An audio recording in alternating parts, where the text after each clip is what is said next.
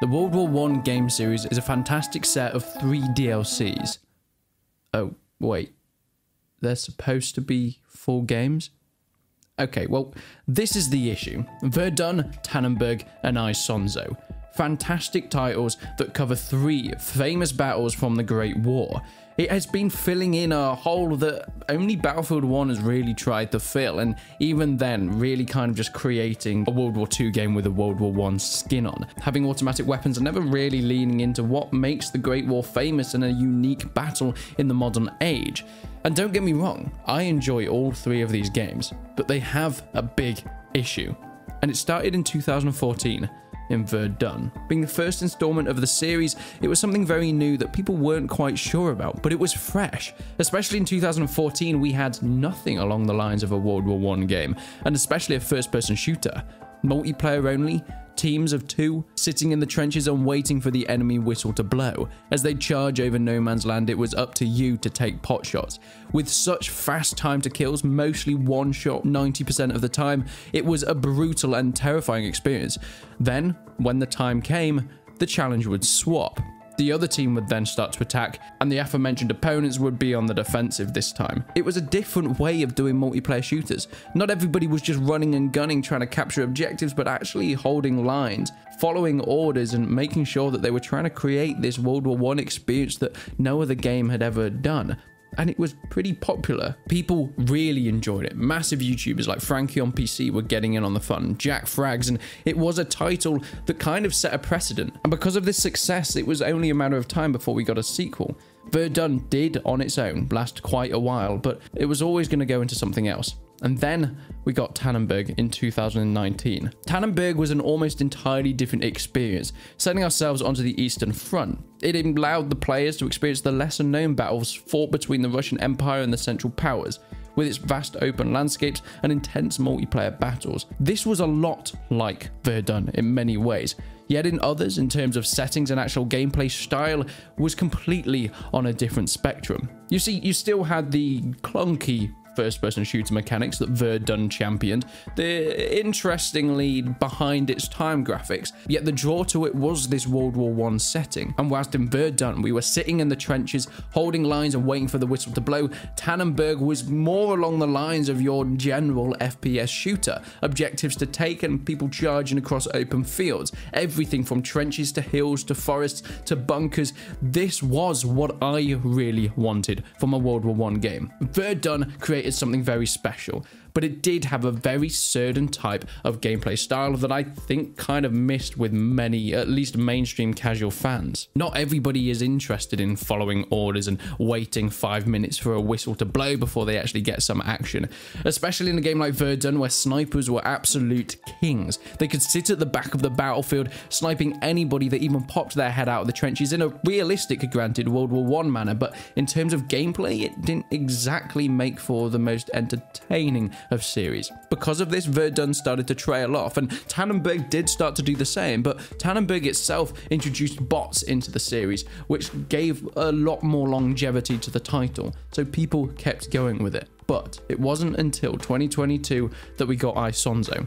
When it was announced, I was incredibly excited for this game, going into the Italian Alps and once again having a very different experience. Whether it's fighting through towns or through the Rockies, this was beautiful. The scenery had been upgraded. Graphically, they've ramped it up to 11, and even gameplay-wise, I feel like the gunplay is way better than we got in Verdun and Tannenberg. Fierce mountain fighting, and one of the most beautiful backdrops that I've seen in a AA game in the last few years. So all these titles were fairly successful, right? Well, upon release, yes, they got a decent amount of press and I think a decent amount of influx of new players, but there was one big problem. You see, if you go to Isonzo's page now, not even being out for a year, there's only 120 people playing on it, with a 300 concurrent player 24-hour peak. Yeah, okay, you can fill a few servers with that, but it's still not that much. Even with the new expansions coming in, it's very rarely spikes to the player base. People don't seem all that interested. Verdun and Tannenberg are all but dead, with pretty much no players on them at all. So what went wrong? What happened? And I think it comes down to my opening sentence. These are 3 full games, but really are the sizes of DLCs. And we can take another title to contrast and compare this to get a bit more of a better idea of what I mean. Hell Let Loose came out around 2019. It was a World War II FPS, 50 players on each side, creating these massive battles. The maps were huge, whether it was Omaha, Utah, St. Marynglis, later to be Stalingrad and Kursk, and more recently El Alamein. These battles were so big, and that was their draw. You see, Battlefield had kind of started to go the route of Call of Duty. Fast-paced, smaller scale stuff with fully automatic weapons. Even their forays into history with Battlefield 1 and 5 really just focused on modern day weaponry with a historical skin on it. So people had really been looking for a game to fill that niche. And that's where Hell Let Loose came in, with more realistic bolt action weaponry, but of course full team gameplay with commanders down to officers, down to tank commanders to recon squads, to your grunt infantry, all with their special classes, whether it's medic, machine gun, so on and so forth. Yet it didn't lean quite as far into a hardcore simulation like Arma 3, but it still gave a much more realistic and still fairly casual fast-paced experience like Insurgency did for the modern day. And this filled in the niche that nobody else had done before, catering towards more casual fans but bringing them into a simulation era of FPS gaming.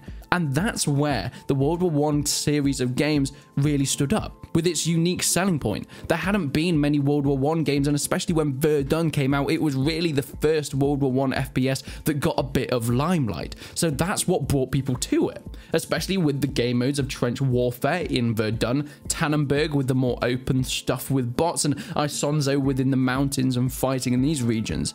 Very rarely done and very rarely looked upon with game companies, especially with a AA series like this. But after you have that unique selling point, you need something else. Okay, well, Hell Let Loose added in a lot more content and, of course, fixes that come with it. They added in new maps, whether it was adding in Kursk or Stalingrad and the whole Russian faction, to more recently the British faction with El Alamein, maps like Remagan, so on and so forth. These are huge additions to content. Full maps, multiple new maps, new weaponry, and of course new armor and vehicles. Things like half-tracks came in earlier this year. Later on, we're going to get Finland and Poland coming in very, very soon as well. There is so much content being added into Hell Let Loose, and it's keeping players there because it is all free.